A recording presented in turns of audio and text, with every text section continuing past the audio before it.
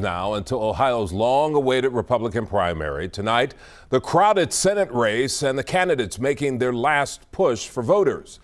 Two of them in Southeast Ohio tonight. WLWT News 5's Lacey Roberts is keeping track of all of this for us. Lacey?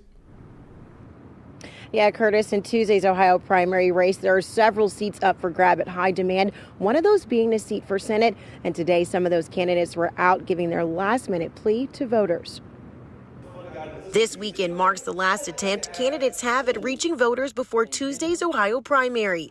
Candidate for U.S. Senate J.D. Vance went to the streets of Westchester, passionately speaking about change he says is needed now. All of these things require that we fix the broken leadership class in Washington. Vance calling for new laws to stop critical race theory from being taught in schools. They don't know basic arithmetic. They don't know geometry, but they do know that there are somewhere between 40 and 100 genders. Often beginning his statements with "I'm sick of," signaling the advancement of the Trump America First agenda. I'm sick of being told that I'm a racist or a bad person because I have this crazy idea that we should have a U.S. southern border that is a real border and doesn't flood our country with drugs and crime. One thing both Vance and Mandel agree on: Mandel campaigning continuing at Solid Rock in Lebanon. There are 40,000 veterans living under bridges right now.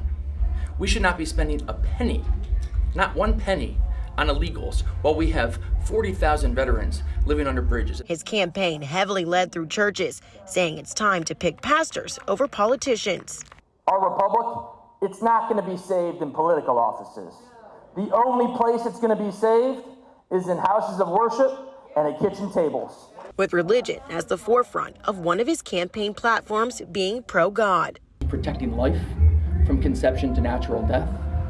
I have not just been a leader in the pro-life movement, but I've been a champion in the pro-life movement. I've been at the pointy tip of the spear.